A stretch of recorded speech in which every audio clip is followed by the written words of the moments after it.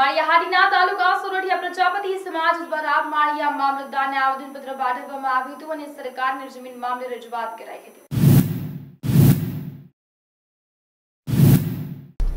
માળિયા તાલુકા સોરઠિયા પ્રજાપતિ મહામંડળ દ્વારા જ્ઞાતિને સ્પર્શતા વિવિધ 6 મુદ્દાના આવેદનપત્રમાં જણાવ્યા પ્રમાણે સરકારમાંથી જ્ઞાતિને મળતા લાભો સંકલનના અભાવે મળતા નથી, તેમજ માટી ગામ કલાકારી બોર્ડ દ્વારા સાધન સામગ્રીની સહાય સમાજના જરૂરિયાતમંદ લોકોને મળતી નથી। બીપીએલ રેશનિંગ કાર્ડ ઇસ્યુ કરવા સમાજના 95% લોકો, જમીન વિહોણાને સાથણીની જમીન આપવા સરકાર દ્વારા ઉચ્ચ અભ્યાસ અર્થે શિક્ષણની ફ્રીમાં રાહત આપવી તેમજ સમાજના યુવાનોને સરકારી નોકરી આપવા બાબત મામલતદાર માળિયાને આવેદનપત્ર આપવામાં આવી માંગણી કરાઈ છે। કાર્યક્રમમાં જ્ઞાતિના પ્રમુખ મગનભાઈ કોરી, અર્જુનભાઈ ચાવડા, નાથાભાઈ કંસારા, જીતેન્દ્રભાઈ શાહ સહિતના અગ્રણીઓ ઉપસ્થિત રહ્યા હતા।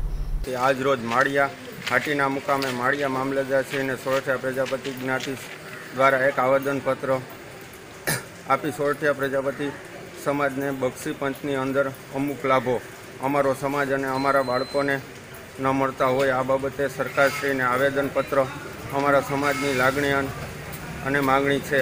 આવેદનપત્રની અંદર જણાવેલ તેમાં કલમ શરતો સરકારશ્રીની સામે રજૂ કરવા આવેલ છે।